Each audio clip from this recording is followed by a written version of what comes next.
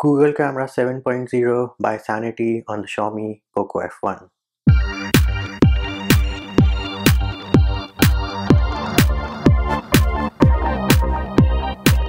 If you haven't already subscribed, make sure you subscribe to the channel and click on the bell icon to get notified of new videos. Hey peeps, what's up? Munchie here, back with another video, and in this video we're going to have a look at Google Camera 7.0 by Sanity running on the Xiaomi Poco F1, which is running MIUI version 10.3.8.0 based on Android 9.0 Pie. This APK is almost perfect. It's not perfect, I would call it almost perfect. Where do you grab this APK? I have linked the APK in the description of this video, and I will also mention it as a pinned comment on this video. Once you install the application and you open it, you will notice that you do have the new UI, wherein the options are at the bottom and your viewfinder and shutter button are on top. If you click on more, you will have the other options, and in case you want to access the settings, you can either swipe down or you can tap on this arrow, and then you will have the settings icon. Click on this and we will enter the settings. We have toggles for save location, camera sounds, camera coaching, Google Lens suggestions, gestures, whether you want a grid type or not. And if we go into advanced, you have the dirty lens warning, save selfie as previewed. Yes peeps, works like a boss, absolutely like a boss. Then you have HDR plus control, RAW plus JPEG control, and store videos efficiently. If we go back, you have the options for photograph resolution. Now Google has removed the megapixels, so you have options of full resolution and medium resolution. I'm not sure whether the final build will have the megapixels or not, but this leaked build does not have the megapixels.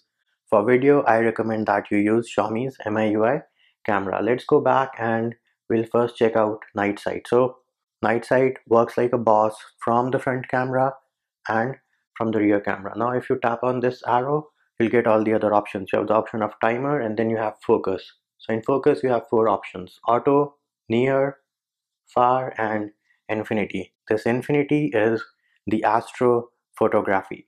Now in my case, I did not have stars when I was trying out this infinity mode, but here's a comparison picture of the infinity mode versus the normal mode with the flash off. You can see what infinity mode did. Personally, I think it is pretty impressive, but your results may vary and you might not think it is impressive enough. Next up, we have portrait mode. So portrait mode works from the front camera, from the rear camera, and your selfies are saved as previewed. So you will no longer have flipped images as long as you have the toggle which I showed you earlier, it is turned on. Again, if you tap down, you have different options. You have the option of timer, flash, and the ratio. Also, if you tap, you get the icon of zoom, so you can choose between 1x to 5.3x zoom, and you can also choose your exposure, and once you are at a specific exposure, you can log it in using the log icon. Then we have camera, your normal camera mode. Again, all the various options, HDR plus on or off, you have a toggle for that, timer, flash, ratio. Again, if you tap on the viewfinder, you have the option of zoom in, zoom out, and your autofocus and auto exposure slider on the side, with the option of locking it in once you've come to your desired autofocus and auto exposure. As I mentioned earlier, for video, I suggest that you use Xiaomi's MIUI camera. And if we go into mode, you have panorama mode. This works absolutely fine. We'll go over to panorama and see what all options you have. You have only two options. One is your audio recording on or off, and second is the gear icon for settings menu. Next up, we have photosphere. This also works absolutely fine. So we'll go into photos. This here is the panorama mode picture which I took, and here is your photosphere. So these two options are working absolutely fine. Then in more, you have slow motion. Slow motion also works absolutely fine. We can give it a try right now. The only downside is that you have only 1/8x slow motion. So let me bring in my fidget spinner into the picture. So here is our fidget spinner. We'll give it a little spin, click on the record button, and bam, it is recording. And then we can press on the stop button and have a look at the video playback. So we'll have to open the Photos application, and then this is the video which we just recorded. There it is. You can see working like a boss. Absolutely fine, no issues to report at all. Then in more, you have the next option is time lapse.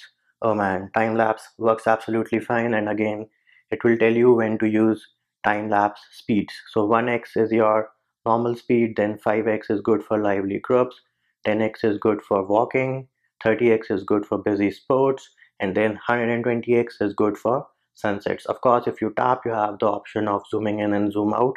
And the good part is you can zoom in and zoom out while you are recording your time lapse. And of course, you can change your autofocus and auto exposure and then lock it in place as well. So this option is also working absolutely fine. And then last but not the least, in more we have lens.